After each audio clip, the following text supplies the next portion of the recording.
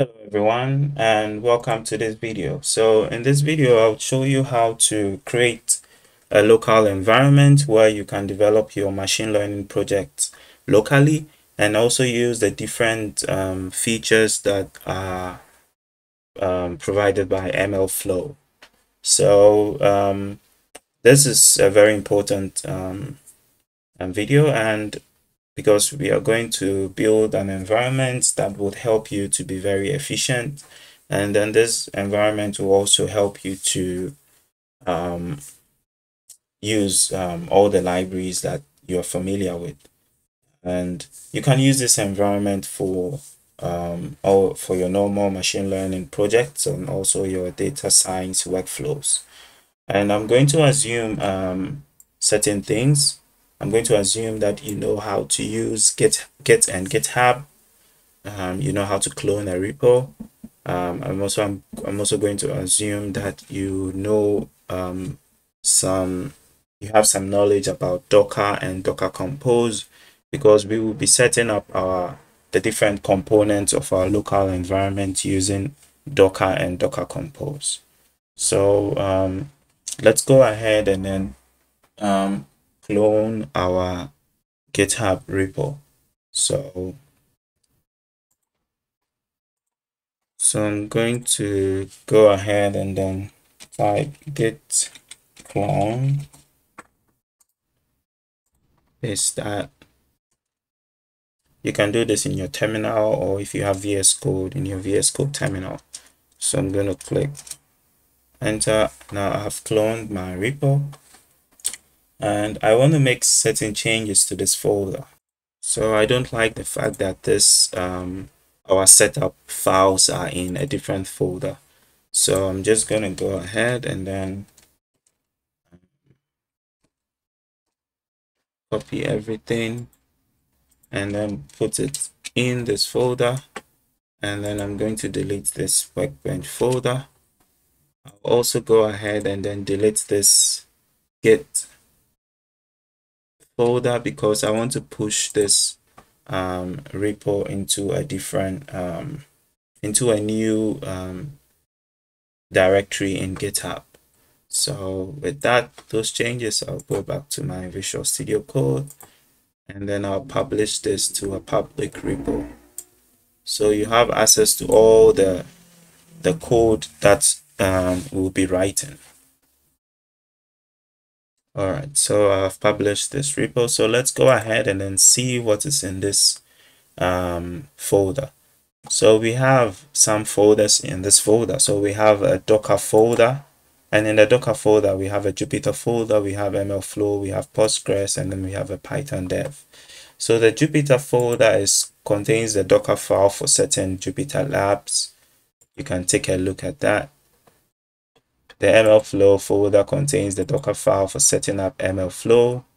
The Postgres folder contains the Docker file for setting up Postgres. The reason why we need Postgres is because MLflow tracks artifacts, right? And we want some storage to store the artifacts we are tracking, such that when we can see what artifacts we tracked yesterday and the previous day and our previous runs. So when we set up when we start our Docker containers and we take them down, the artifacts are still being saved in some volume that is linked to a Postgres database. And then we have a Python dev, which is the Docker file contains the Docker file for setting up Python 3.8.5. And then we have a notebooks folder, which will contain all the notebooks that we would write. We have a source folder that will contain some source files. We have a test folder that will run some tests. And then we have a Docker Compose file that will build up all the services. So that the service for Jupyter, the service for MLflow, it will also expose some ports, the service for Postgres. And then we have a make file that will build all the different components and all the different folders that we need for our local environment. we also have a requirements.txt. So obviously, if you're working with data science and machine learning, you would need certain libraries. So that if you want to use a library like XGBoost, I've specified it here. So you just specify XGBoost, you can add a version if you want. I needed TensorFlow, so I added TensorFlow and then the version I want. So you can add your libraries over here, and then when you start your local environment, those libraries will get installed in your Docker containers. So let's go ahead and then set up our environment. So I'm going to clear my screen, and then it's very easy to set up. You just type make, click enter, and as you can see, it seems everything has been set up. I have already set up this local environment many times on my computer, so those Docker containers are already existing. That's why it didn't take so much time. But if it is your first run, depending on your internet connection, it's probably going to take some time. So you should probably wait for a long time if this is the first time you are setting this up. If you know how to use Jupyter Notebooks or Jupyter Labs, you already know what this link does. So this opens your Jupyter environment. So I'm just going to paste this in my browser and then go to my Jupyter environment. So I'm going to paste this in my browser, and